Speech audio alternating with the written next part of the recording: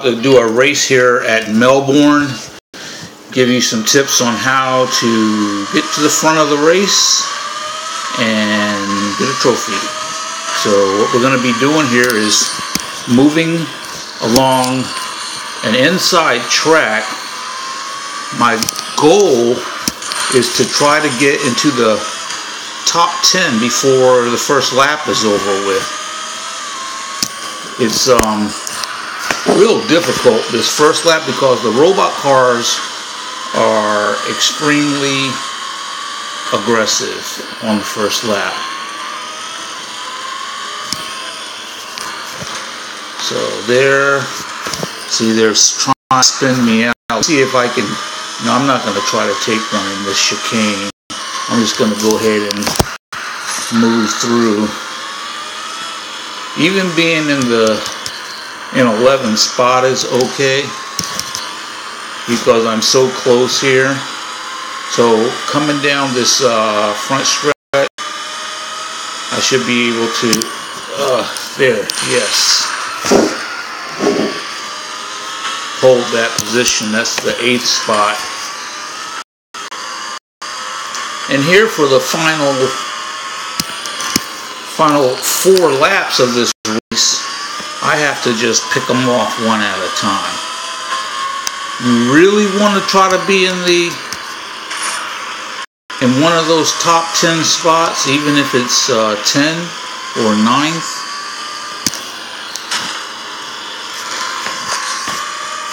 Let me see if I can, get out of my way. I got one of them in the chicane. That's a real tough spot to try to pass. But, what in the world? Did he just run me off the road? My primary tip here is to make sure that when you're passing, you try to stay on the inside when you're passing. I don't know why these cars are being so aggressive right now.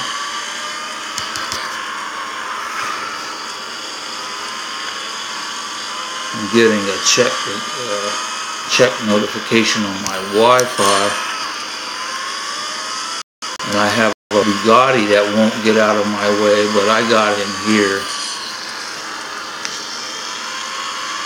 Alright, so now I'm in the top 5. This guy, I'm going to take him right here. Alright, so now I got to start looking for the podium spots. Alright, so there are 2 podium finishes right there, so I really have to get moved on. I have to get this turn here without sliding so I don't lose any space there on these cars. But I got to catch them here. I don't know where first place is. It's hard to see out of this cockpit on this Agera.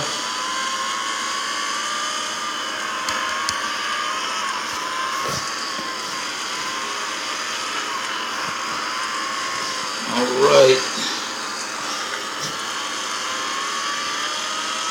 So here's this chicane. Try to straighten it out. Take him on this first turn. Get up on this Bugatti.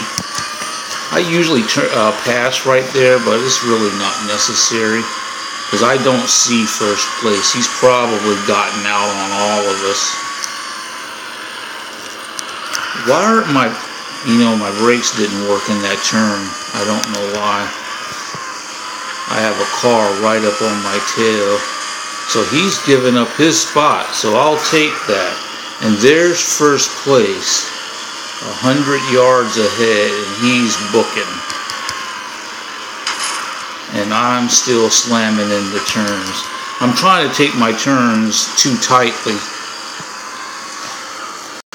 I'm going to be happy with this second place finish.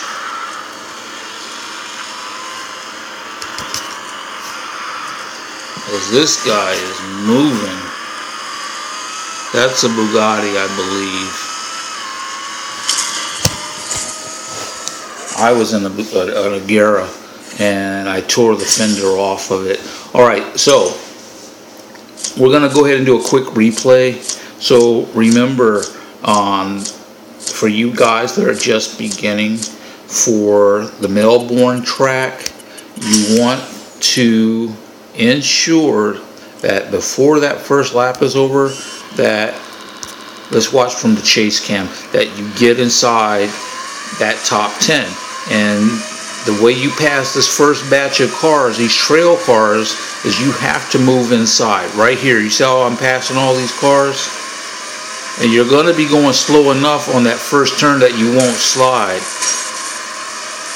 And you've got to remember, you're at a disadvantage in that if robot cars touch you, see, I got hit right there. That's what happened to me. So let's look at that again. You can see how I ended up, and now I know how I ended up in the wall. Bam, he hit my right quarter panel. He hit me. You got to remember also that if a robot car rubs you, it scrubs off major speed. You will not accelerate. So this is all I'm doing, is I'm passing on the inside. Primary reason for passing on the inside is that if you pass on the outside, you have a chance of slamming into the wall. But as you see me, I'm slamming into the wall anyway. So I didn't actually meet my goal of getting into 10th place before the first lap. But at least I made some passes here. I got hit again. That's the second lap I got on my right quarter panel. Okay? Alright, so that's good enough. So you see me passing on the inside. So if you have any questions about Melbourne, Melbourne is a difficult track. I've already won this race. I don't know why this car is being so aggressive. Yeah, and it was a Bugatti Veyron, the Grand Sport Vitesse, that beat me. And my lap times were 3 seconds faster than him. I actually should have been running 50s, but I wasn't concentrating as good as I should have been. I was talking, and it kind of probably took away from my driving ability. But if you have any questions, let me know, and keep practicing. Drive Melbourne backwards a few times. You can drive backwards as much as possible. The best time to do it is on the time trial. So just use a time trial. Just flip the car around, drive backwards. If you can drive that track backwards, when you drive it the right way, it'll be a whole lot easier. So that's all I have for you, and have a nice evening.